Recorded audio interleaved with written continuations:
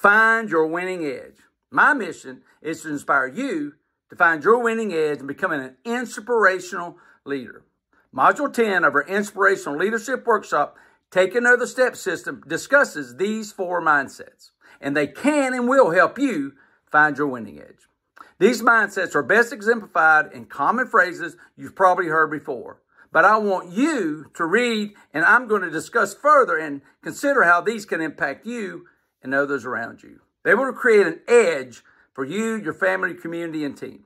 In the upcoming weeks, we will be discussing each of the following.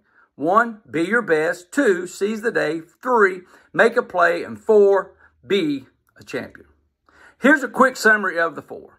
Number 1, be your best. Be the best version of yourself. Don't try to be the best version of others. Only one person can be the best, but you can only achieve your best.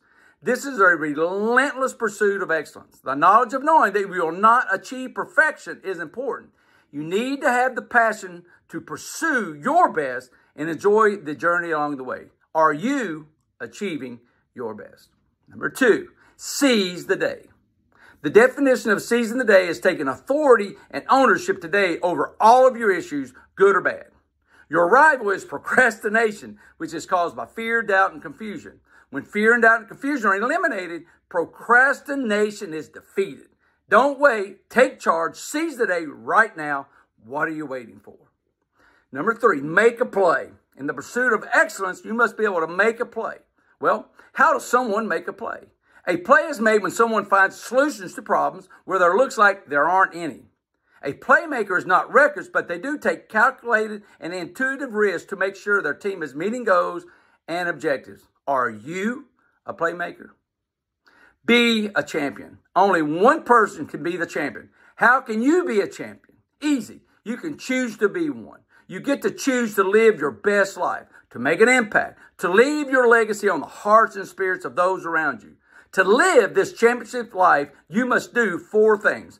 Be focused, be intentional, be consistent, and win through adversity. WTA, not WTF.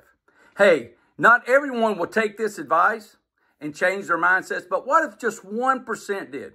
Let's say 10% did. And what if that small minority further inspired others? What a difference that would make. The world needs more inspirational leaders. Call me today and let's discuss how I can help you discover, develop, and deploy more inspirational leaders. A wise man said the other day, the organization with the best leaders will win the game or battle. Allow me to be your wingman. I can get it done for you. Let's grow. Thank you.